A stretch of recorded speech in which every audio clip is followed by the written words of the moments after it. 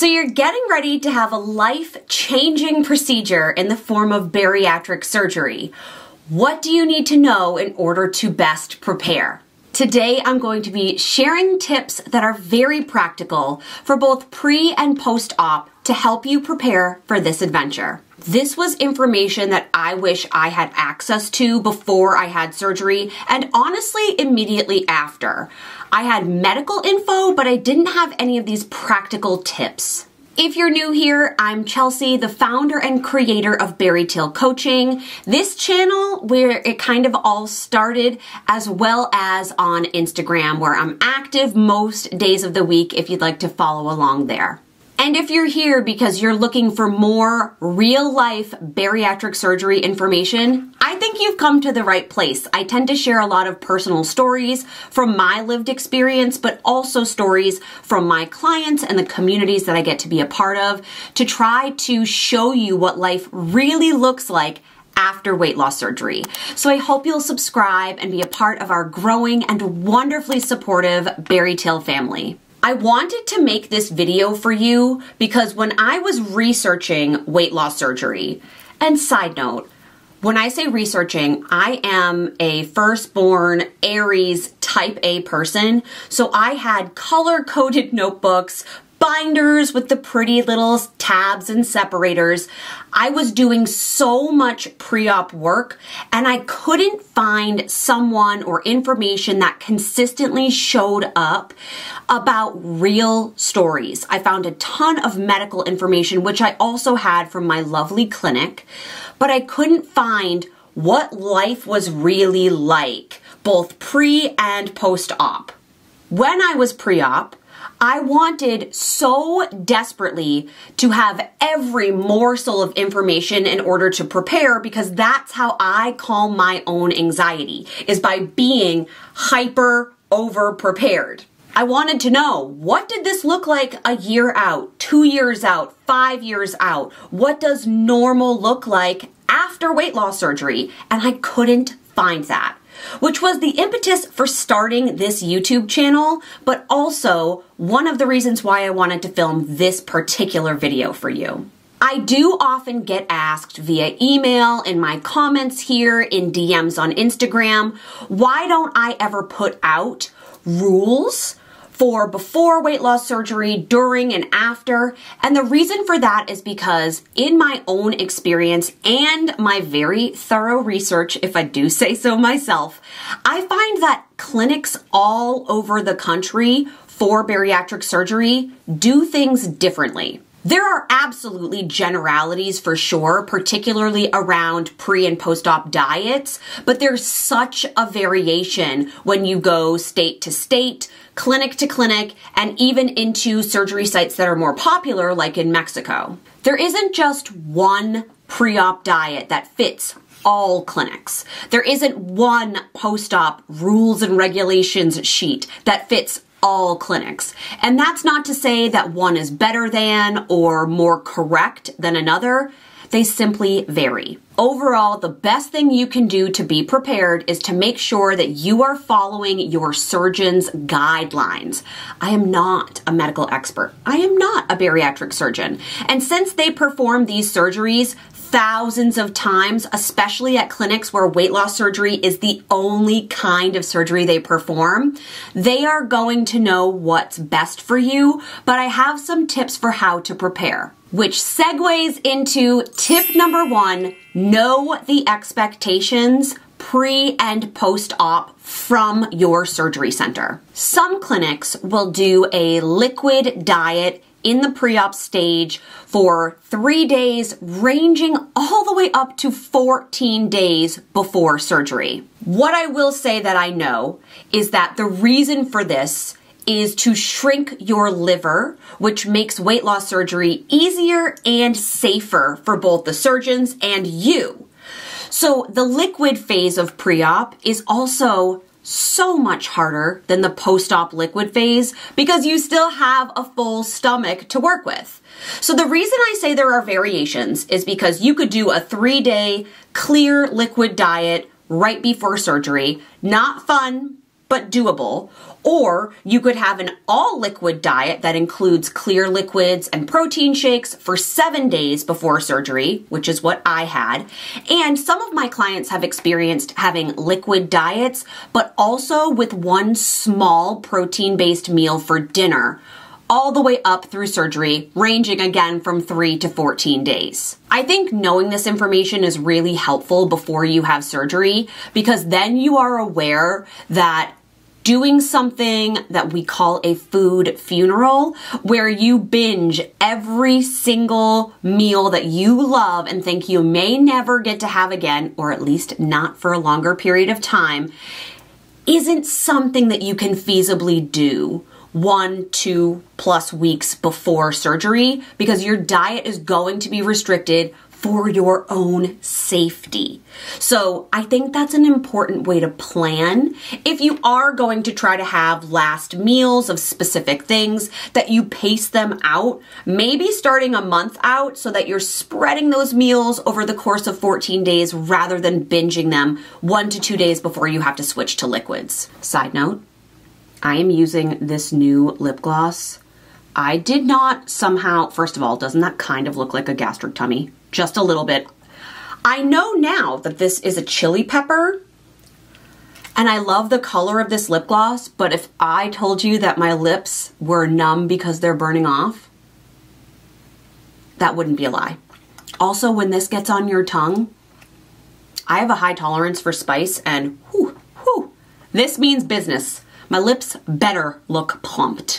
Let's talk post-op variations. In post-op land, the timing for diet phases varies. I started on 48 hours of clear liquids, though I have had clients who had to do a week of just clear liquids. That sounds very challenging, however, would be harder pre-op than post-op. After my 48 hours, I then transitioned to 7 days of all liquid, but that included protein shakes too. And then for my stages, it was a week of puree, a week of soft, and then as tolerated. So my phases in general were about a week long, but I know there are conservative estimates because I've worked with clients who have 2-week phases. So keep in mind, again, that's going to vary, although most of the phases go clear liquid, liquid, puree, soft, and then as tolerated. The idea here is that you can start planning now. No matter how far out your surgery date may be, you can gather information from your clinic, from your surgeon, to start putting together a potential meal plan, grocery lists, and recipes. One of the things that I did to prepare, a little bit last minute, I would have liked to have done it earlier, but I still did it, so I suppose it doesn't matter, is that I made a Pinterest board for each stage of my post-op diet. Inside, I was then able to curate a meal plan on a calendar for myself and my family, and then grocery lists of what I needed week by week. I turned my meals and my ingredients into a spreadsheet as well, so that way I could track my estimated protein per day. So it took all of the thinking of what am I going to eat away to quiet some of that food noise that I was experiencing post-op as FOMO and also anxiety about what this new tummy held for me. No pun intended. If you can get these plans from your clinic via email, I absolutely recommend that, so that way you can pull them up digitally wherever you are. I had printouts, so I then transferred them into my notes app so I could easily have access all the time. It's fairly common for my clients to tell me that they don't know what they're supposed to be eating post-op because they were given a one sheet with guidelines but nothing concrete in terms of meal or ingredients. This is totally okay. It's just frustrating if you're already in the post-op stage to be coming up against this challenge to have to meal plan. You are literally diving into a food-centric world when your tummy is so small and you're likely drinking soup, water, and protein shakes. My advice for you is don't wait until you're discharged from the hospital the day after surgery to formulate a plan about what you're going to eat and how you're getting in your protein. And I'm going to say this because I love you. This is said with love because this is exactly what I did. Don't procrastinate because you're nervous or scared to ask for this information. You are your own best advocate. Ask for these documents early on. Even at an intake appointment where you are just there to ask questions, get this paperwork so you can start planning now. Use a grocery delivery service for the first 4 weeks post-op and during your pre-op liquid phase. Trust me, you may be hyper-organized, which I love for both of us. But when you step foot into that grocery store, everything's going to be a temptation. Green veggies that you have always thought are disgusting, you will crave. Send somebody else or get a delivery service to send it to your house. It will eliminate a chore for you when you're already exhausted post-op and take away that FOMO and that temptation that comes with stepping into a literal store of food. Tip number 2 is all about testing your options. This is going to apply to your general prep and groceries as well. After surgery, only 2 things are going to matter: protein and water intake. Start testing what kinds of protein are going to work for you. And I mean this in both a way that you can have a pre-made option, like a protein shake, but as well as a protein powder that you can mix into liquids, preferably when they're hot, because I find when they are not hot, it's harder to get them to dissolve, and that's gross. I think you should also test out foods for your puree stage because that's an in-between area. So can you get yourself to get over the texture of cottage cheese? Maybe if you put a little something in it, that could help. My sister trained herself to like yogurt before surgery, so that way after surgery, she knew that this was a viable option for protein in puree stage. I think broth, bone broth particularly, is a really good choice. It helps with like melting the unflavored protein powder. It's great as protein on its own. Try to find things that are going to work in your post-op life before you have surgery so that you're not testing things when your stomach is sensitive. Protein powders are going to vary based on what you're looking for. My original protein powder did not have collagen or biotin in it, though now it does 5 years out. But I loved an unflavored protein for things like broth, but also for my hot tea in the evening. Anywhere I could add protein powder, soup, etc. was really helpful. So find one that works for you. I think I struggled to find an unflavored one. There weren't that many unflavored options, and now there are so many more. So buy some sample packs and see what you like. I also think testing is beneficial for vitamins. This is one of those things where you assume all vitamins will work the same. False. And don't just buy what your surgery center recommends for this, because I find that the all-in-one bariatric vitamin upsets my stomach most of the time. There are a few brands that haven't, but in general, when they're heavy, it hurts my tummy, which you know how sensitive my stomach is because I did a video last week about dumping syndrome and the fact that years later I'm still having it. I like to think about vitamins and supplements as an experiment post-op, so I try a bunch. But I think this is something that I wish I did earlier on, particularly with my supplements, because I just assumed everything would be comfortable in my stomach, and it turns out that it's not. So start now. Again, if you can get some samples of things or share from friends, even from your own clinic, that would be helpful. But knowing what vitamins you need to have, I will make sure that my vitamin video is also linked here because that gives you specifics and what supplements you might want. Think biotin, think thiamine. Would you be interested in an ashwagandha? Do some research. What supplements will work for you? Tip number 3 is to cut the caffeine. And I know that that's a hard pill to swallow. Again, with the puns today. Trust me on this one, you will wish you had if you don't. Personally, I did not do this. I did the exact opposite. I fueled my body with as much Diet Coke as I could get in my system without injecting Diet Coke into an IV directly into my veins. And then post-op, I was already tired, right? Your calorie deficit is huge. I suffered wild energy slumps emotional mood swings that some of it I do attribute to the fact that caffeine was no longer in my system, and really intense headaches. Caffeine withdrawal is a very real thing. So look at how much time you have between now and your surgery date and start weaning yourself down now. Please don't go cold turkey. That will hurt you, it will hurt your body, but set a goal for each week. And if you can, because you're a star student, replace that caffeine with water. Hot tip, make your water more exciting. Right now, pre-op, you can have bubbles.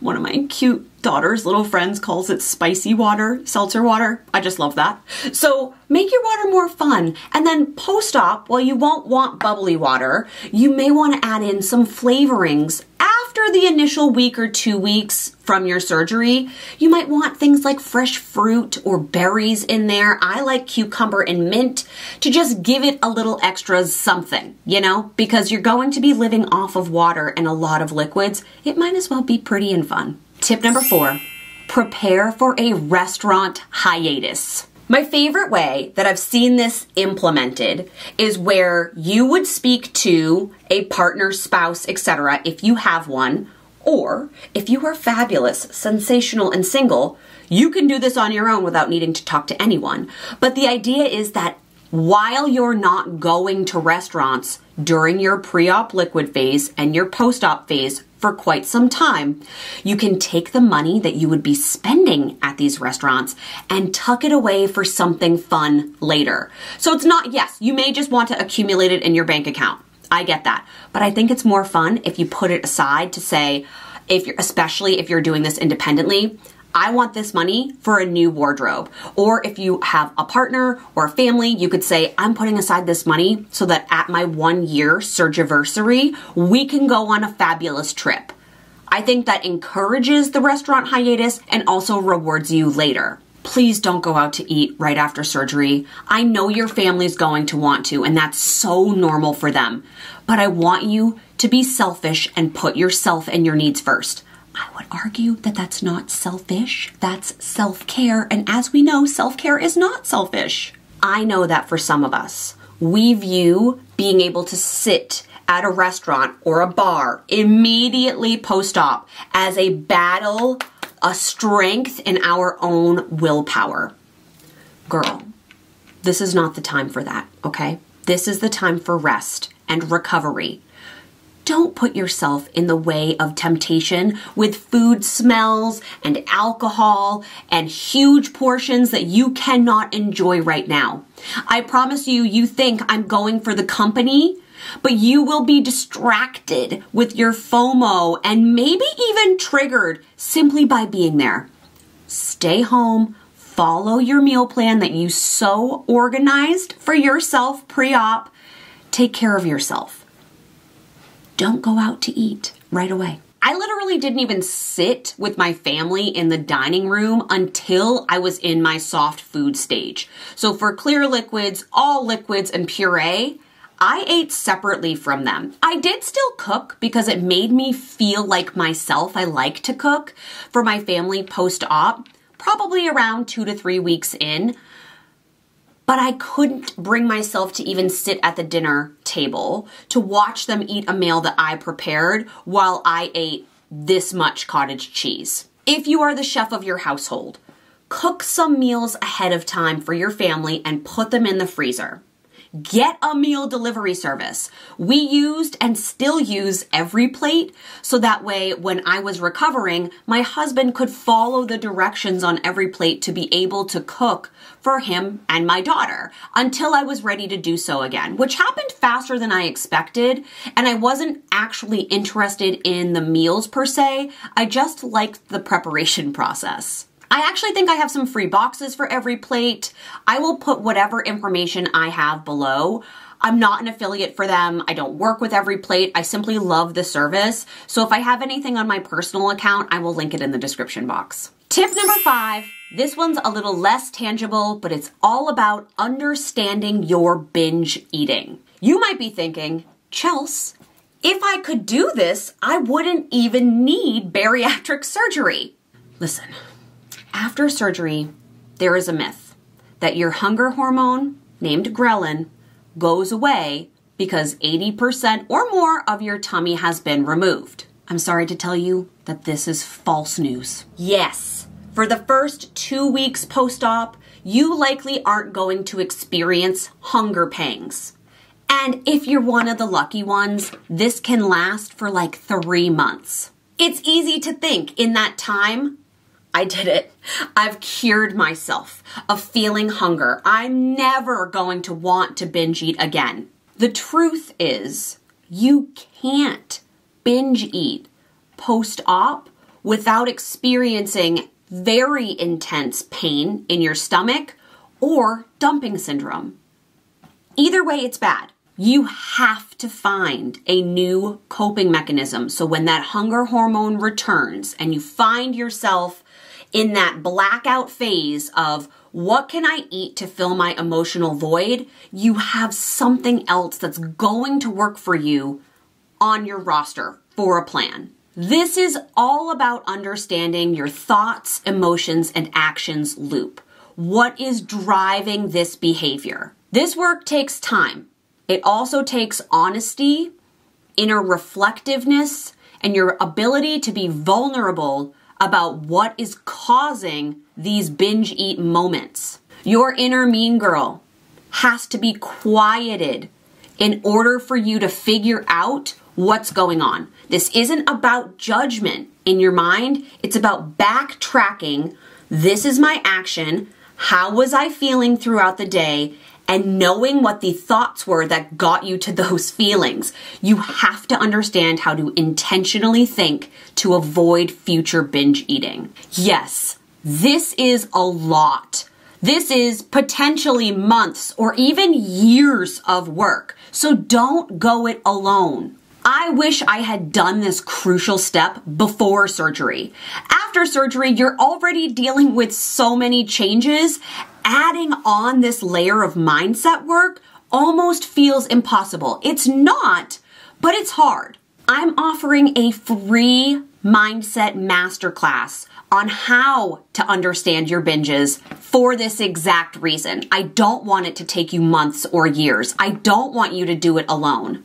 It starts enrolling this week, so I want to make sure that you are subscribed here because there will be notifications here as well as on Instagram. And bonus, if you're on my email list, you'll get first dibs at a variety of different seats. I am offering 2 live free masterclasses on how to understand your binges in order to stop them, whether you're pre or post-op. No matter what, this work needs to get done. Let's do it together. The goal of this free masterclass is to shorten your learning curve, learn from my mistakes, and give you the most effective tools to get over this roadblock. I hope you'll join me and that I'll get to see you in real time because it will be live. Again, it's free. I just want to give you the tools that I didn't have myself. So please consider joining. If you're subscribed here or on my email list, those are going to be the 2 fastest ways to find out about getting a seat in this masterclass. Tip number 6 is about giving yourself a little treat in the form of a new water tumbler. This is a fun one.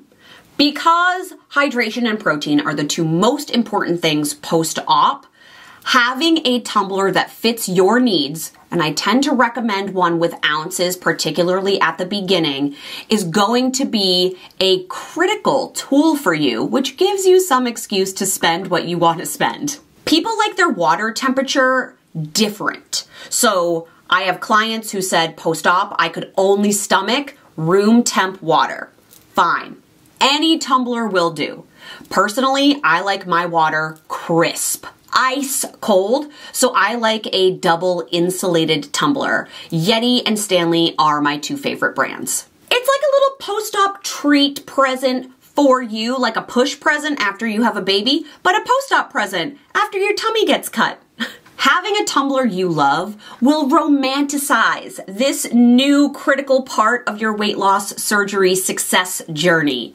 You'll have a beautiful tumbler, you're more likely to drink out of it, you can take it with you as your water security blanket, all good things. Tip number 7 sounds easier than it is to execute, and it is for you to plan for rest. If you need childcare after surgery, book this now. Call up your family, your friends, especially if you have little ones who you won't be able to lift right after surgery. Figure out what you need for time off from work, no less than 1 week, no less than 1 week, preferably 2.